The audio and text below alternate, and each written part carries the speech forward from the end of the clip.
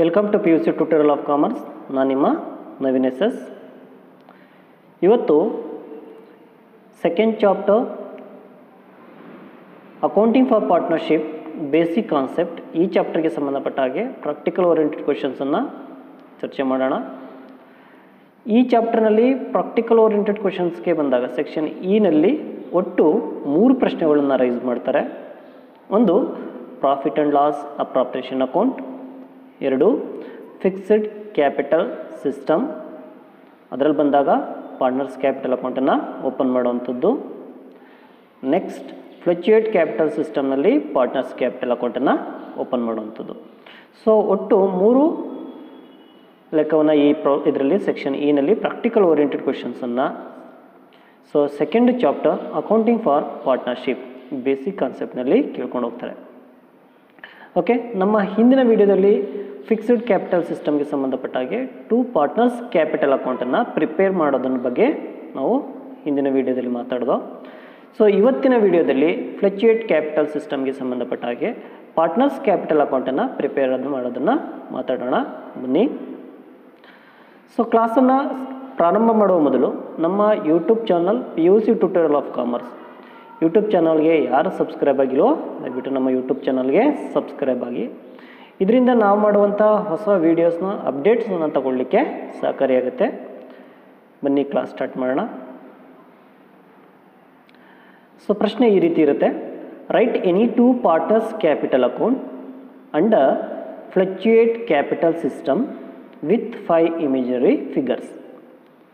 Okay, ಪ್ರಶ್ನೆ ಯಾವ ರೀತಿ ಇರುತ್ತೆ? Practical oriented ಕ್ವೆಶನ್ಸಲ್ಲಿ right any 2 partners capital accounts under fluctuate capital system with 5 imaginary figures. Okay, ನಾವಿಲ್ಲೇನು ಮಾಡಬೇಕಾಗತ್ತೆ?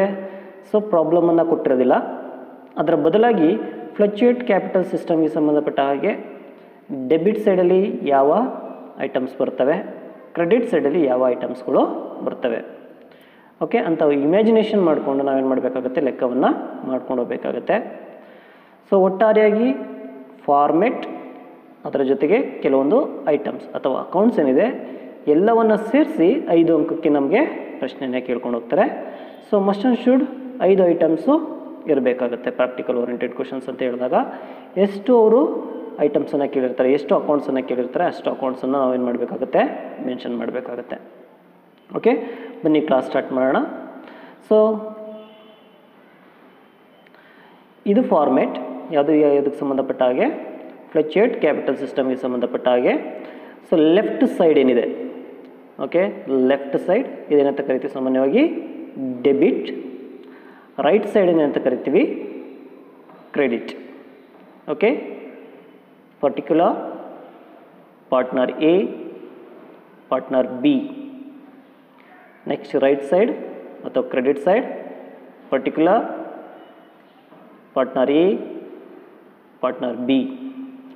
Okay, so ನೀವು ಮೆನ್ಷನ್ ಮಾಡಬೇಕು ಡೆಬಿಟ್ ಯಾವುದು, ಕ್ರೆಡಿಟ್ ಯಾವುದು, ಅದರ ಜೊತೆಗೆ ಯಾವ ಅಕೌಂಟ್ಸನ್ನು ಪ್ರಿಪೇರ್ ಮಾಡ್ತಾ ಇದೀವೋ ಆ ಅಕೌಂಟ್ಸನ್ನು ಹೆಡ್ಡಿಂಗ್. ಸೊ ನಾವು ಯಾವ ಅಕೌಂಟ್ಸ್ ಓಪನ್ ಮಾಡ್ತಾ ಇದ್ದೀವಿ ಇವಾಗ? Partners capital account under fluctuate capital system. So fluctuate capital ಸಿಸ್ಟಮ್ನಲ್ಲಿ ನಾವು ಪಾರ್ಟ್ನರ್ಸ್ ಕ್ಯಾಪಿಟಲ್ ಅಕೌಂಟನ್ನು ಪ್ರಿಪೇರ್ ಮಾಡ್ತಾ ಇದ್ದೀವಿ. Okay, so first fluctuate capital ಸಿಸ್ಟಮ್ಗೆ ಬಂದಾಗ ನಾವು ಯಾವ ತಗೊಳ್ತಾ ಇದ್ದೀವಿ? By balance brought down. So by balance brought down it is nothing but capital amount. So imagination ಮಾಡ್ಕೊಂಡು ನಾವೇನು ಮಾಡಬೇಕಾಗತ್ತೆ? ಕ್ಯಾಪಿಟಲ್ನ ಕೊಡಬೇಕಾಗತ್ತೆ ಅಥವಾ ಕ್ಯಾಪಿಟಲ್ ಅಮೌಂಟನ್ನು ಕೊಡಬೇಕಾಗತ್ತೆ. ಪಾರ್ಟ್ನರ್ ಎಗೆ ಬಂದಾಗ ₹1000, ಪಾರ್ಟ್ನರ್ ಬಿಗೆ ಬಂದಾಗ ₹2000. ಇಮ್ಯಾಜಿನೇಷನ್ ಮಾಡಿಕೊಂಡು ನಾವು ಅಮೌಂಟನ್ನು ಕೊಟ್ಟಿದ್ದೀವಿ. ನೆಕ್ಸ್ಟ್ ಎರಡನೇ ಐಟಮು. ಸೊ ಮೊದಲನೇ ಐಟಮ್ ಯಾವ ತೊಗೊಂಡು? Capital by balance brought down ಅಂತ ಹೇಳ್ಬಿಟ್ಟು ಕ್ಯಾಪಿಟಲ್ ಅನ್ನು ತೊಗೊಂಡಿದ್ದೀವಿ, ₹1000, ₹2000. ನೆಕ್ಸ್ಟು ಸೆಕೆಂಡ್ ಐಟಮ್ ಅಥವಾ ಸೆಕೆಂಡ್ ಅಕೌಂಟ್ ಅಂತ ಬಂದಾಗ interest on capital, by interest on capital. So ನಾವೇನು ಮಾಡ್ತಾ ಇದ್ದೀವಿ? ಕ್ಯಾಪಿಟಲ್ ಮೇಲೆ ಇಂಟ್ರೆಸ್ಟನ್ನು ಕೊಡ್ತಾ ಇದ್ದೀವಿ. ಸೊ ಇಲ್ಲಿ ಇಂಟ್ರೆಸ್ಟ್ ರೇಟ್ ಕೊಟ್ಟಿಲ್ಲ ಅಲ್ಲ, ಅಥವಾ ಯಾವುದೇ ರೀತಿ ಪ್ರಾಬ್ಲಮನ್ನು ಕೊಟ್ಟಿಲ್ಲ, ಅದರ ಬದಲಾಗಿ ಇಮ್ಯಾಜಿನೇಷನ್ ಮಾಡಿಕೊಂಡು ಎಷ್ಟು ಇಂಟ್ರೆಸ್ಟ್ ಇದೆ ಅಂತ ಹೇಳ್ಬಿಟ್ಟು ಟ್ರೀಟ್ ಮಾಡಬೇಕಾಗತ್ತೆ, ಅಥವಾ ಒಂದು ಅಮೌಂಟನ್ನು ಕೊಡಬೇಕಾಗತ್ತೆ. ಹಾಗಾಗಿ ನಾವೇನು ತಗೊಳ್ಬೇಕು, interest on capital. So interest on capital ಅಂತ ಬಂದಾಗ ನಾನು ಪಾರ್ಟ್ನರ್ ಎಗೆ 100 ಕೊಟ್ಟಿದ್ದೀನಿ, ಪಾರ್ಟ್ನರ್ ಬಿಗೆ 200 ಕೊಟ್ಟಿದ್ದೀನಿ. ಅಂದರೆ ಸೊ 10% ಕೊಟ್ಟಿದ್ದೀನಿ. ಓಕೆ, ಸೊ 1000 ಮೇಲೆ 10% ಅಂತ ಹೇಳಿದ್ರೆ ಪಾರ್ಟ್ನರ್ ಎಗೆ 100 ಬರುತ್ತೆ. 2000 ಮೇಲೆ 10% ಅಂತ ಹೇಳಿದ್ರೆ ₹200 ಬಿಗೆ ಬರುತ್ತೆ. ಸೊ ಹಾಗಾಗಿ ನಾನು ಇಂಟ್ರೆಸ್ಟ್ ಆನ್ ಕ್ಯಾಪಿಟಲ್ಲು ಸೊ 10% ಪ್ರಕಾರ 100 ಆ್ಯಂಡ್ 200, ನೀವು ಇಷ್ಟೇ ಪರ್ಸೆಂಟ್ ಕೊಡಬೇಕು ಅಂತೇನೋ ಇಲ್ಲ. ಸೊ ಒಂದು ಅಮೌಂಟನ್ನು ಕೊಟ್ಟರೆ ಉತ್ತಮ. ನೆಕ್ಸ್ಟು 3ನೇ ಐಟಮ್. ಸೊ ಫಸ್ಟ್ ಯಾವ ತಗೊಂಡು by balance brought down, nothing but capital. Next interest on capital. Next profit and loss appropriation account. It is nothing but profit brought down. Okay, so profit brought down ಆಗಿದೆ. So profit brought down ಬಂದಾಗ so ಎಷ್ಟು amount ಅಂತ ಹೇಳಿದ್ರೆ ₹200, B ₹300. Okay, so ಒಟ್ಟಾರೆಗೆ ಎಷ್ಟು items ತೊಗೊಂಡು ನಾವಿಲ್ಲಿ, ಒಂದು by balance brought down, by interest on capital, by profit and loss appropriation account. 3 ಅಕೌಂಟನ್ನು ಟ್ರೀಟ್ ಮಾಡ್ತೇವೆ, ಅಥವಾ 3 ಇಮ್ಯಾಜಿನೇಷನ್ ಫಿಗರ್ಸನ್ನು ಎಂಟರ್ ಮಾಡಿದ್ದೀವಿ. ನೆಕ್ಸ್ಟು ಇನ್ನೂ 2 ಫಿಗರ್ಸ್ ಬೇಕು. ಓಕೆ, ನಾನೇನು ಮಾಡ್ತೀನಿ, ಡೆಬಿಟ್ ಸೈಡ್ ಹೋಗ್ತೀನಿ. ಸೊ ಡೆಬಿಟ್ ಸೈಡಲ್ಲಿ ಟು ಡ್ರಾಯಿಂಗ್ಸ್. ಸೊ ಡೆಬಿಟ್ ಸೈಡಲ್ಲಿ ನಾವು ಬರೀಬೇಕಾದ್ರೆ ಅದರಿಂದ ಪ್ರಾರಂಭ ಮಾಡಬೇಕು, 2 ಇಂದ ಪ್ರಾರಂಭ ಮಾಡಬೇಕು. ಅದೇ ರೀತಿ ಕ್ರೆಡಿಟಿಂದ ಏನಾದರೂ ಐಟಮನ್ನು ಬರಿತಿದ್ದೀವಿ ಅಂತ ಹೇಳಿದ್ರೆ ಬೈಯಿಂದ ಪ್ರಾರಂಭ ಮಾಡಬೇಕು. ಹಾಗಾಗಿ ಡೆಬಿಟ್ ಸೈಡಲ್ಲಿ 2 ಡ್ರಾಯಿಂಗ್ಸ್. ಸೊ ಎಷ್ಟು ಅಮೌಂಟ್ ಕೊಡ್ತಾ ಇದ್ದೀವಿ, ₹500, ₹300,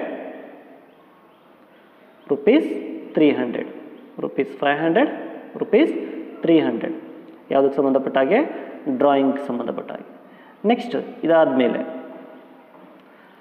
interest on drawing, interest on drawing.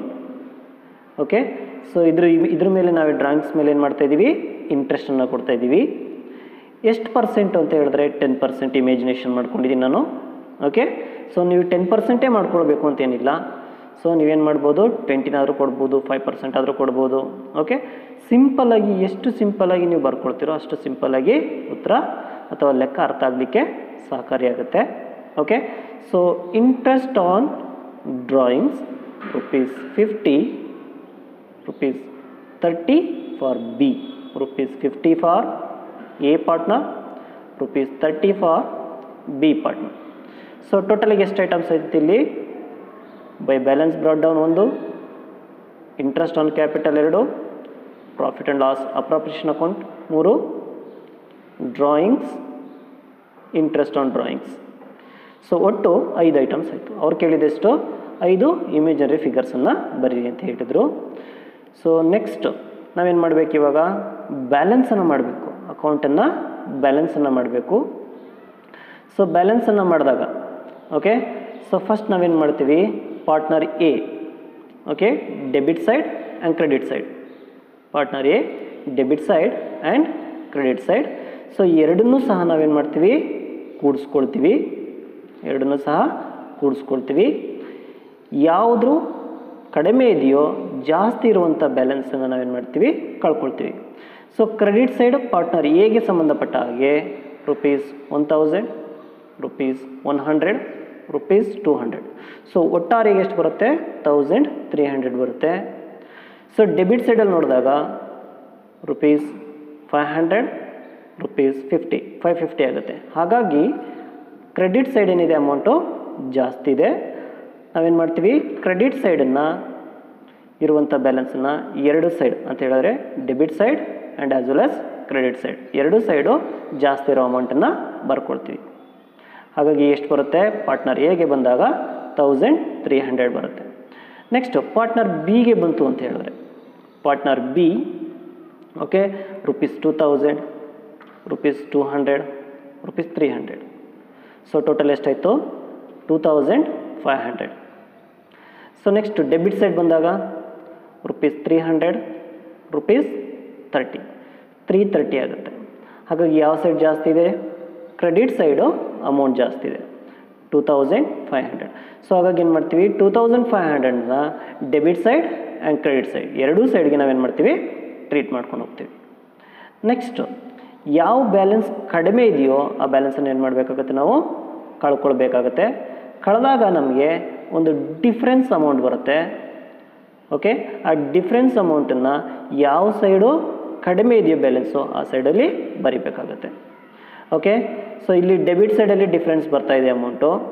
Partner ಎಗೆ ಬಂದಾಗ ಡಿಫ್ರೆನ್ಸು 750, ಪಾರ್ಟ್ನರ್ ಬಿಗೆ ಬಂದಾಗ 2170. ಸೊ ಇಷ್ಟು ಅಮೌಂಟ್ ಡಿಫ್ರೆನ್ಸ್ ಇದೆ. ಓಕೆ, ಈ ಇಷ್ಟು ಅಮೌಂಟನ್ನು ಏನು ಮಾಡಬೇಕು, ನಾವು ಡೆಬಿಟ್ ಸೈಡಲ್ಲಿ ಬರ್ಕೊಳ್ಬೇಕು.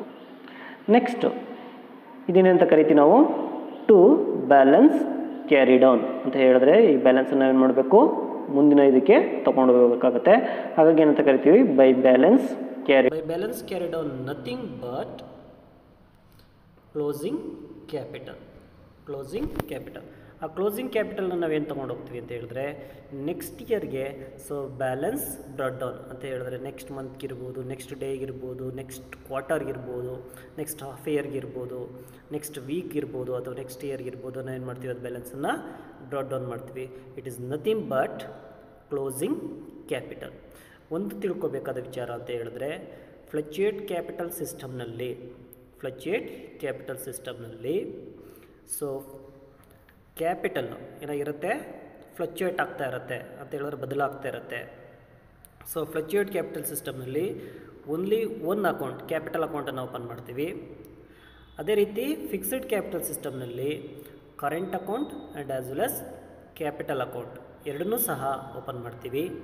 ಸೊ ಫಿಕ್ಸ್ಡ್ ಕ್ಯಾಪಿಟಲ್ ಸಿಸ್ಟಮ್ನಲ್ಲಿ ಸೊ ಕ್ಯಾಪಿಟಲು ಸ್ಥಿರವಾಗಿರುತ್ತೆ, ಓಕೆ, ಅಥವಾ ಫಿಕ್ಸ್ಡ್ ಆಗಿರುತ್ತೆ. ಫ್ಲಕ್ಚುಯೇಟಿಂಗ್ ಸಿಸ್ಟಮ್ನಲ್ಲಿ ಕ್ಯಾಪಿಟಲು ಚೇಂಜಸ್ ಆಗ್ತಾ ಇರುತ್ತೆ.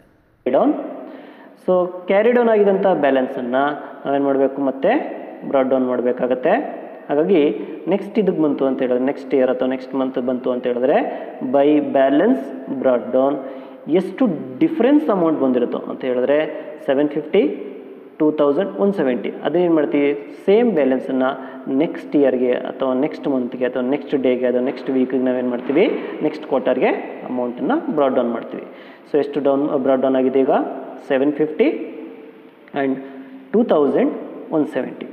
ಸೊ ಒಟ್ಟಾರೆಯಾಗಿ ಫ್ಲಕ್ಚುಯೇಟ್ ಕ್ಯಾಪಿಟಲ್ ಸಿಸ್ಟಮ್ಗೆ ಸಂಬಂಧಪಟ್ಟ ಹಾಗೆ ಸೊ ಎಂಟೈರಾಗಿ ಇಷ್ಟನ್ನು ಮಾಡಿದ್ರೆ 5ಕ್ಕೆ 5 ಅಂಕ ಬರುತ್ತೆ. ಸೊ ಇಷ್ಟೇ ಐಟಮನ್ನು ಬರೀಬೇಕು ಅಂತೇನಿಲ್ಲ, ಇದ್ರ ಜೊತೆಗೆ ನೀವು ಕಮಿಷನ್, ಓಕೆ, ಯಾವ side, credit side, commission, salary, rent, ಯಾವುದೇ ಐಟಮನ್ನು ನಾವಿಲ್ಲಿ ತೋರಿಸ್ಬೋದು. ಓಕೆ, ಸೊ ಇಷ್ಟು ಫ್ಲಕ್ಚುಯೇಟ್ ಕ್ಯಾಪಿಟಲ್ಸ್ಗೆ ಸಿಸ್ಟಮ್ಗೆ ಸಂಬಂಧಪಟ್ಟಾಗಿರುವಂಥ ಪ್ರಾಬ್ಲಮ್ಮು. ಏನಾದ್ರು ಡೌಟ್ಸ್ ಇತ್ತು ಅಂತ ಹೇಳಿದ್ರೆ ಕಾಮೆಂಟ್ಸ್ ಬಾಕ್ಸಲ್ಲಿ ತಿಳಿಸಿ. ಸೊ ನಮ್ಮ YouTube channel PUC tutorial of ಕಾಮರ್ಸ್ಗೆ ಯಾರು ಸಬ್ಸ್ಕ್ರೈಬ್ ಆಗಿಲ್ವೋ ದಯವಿಟ್ಟು ನಮ್ಮ ಯೂಟ್ಯೂಬ್ ಚಾನಲ್ಗೆ ಸಬ್ಸ್ಕ್ರೈಬ್ ಆಗಿ. ಓಕೆ, ಧನ್ಯವಾದ.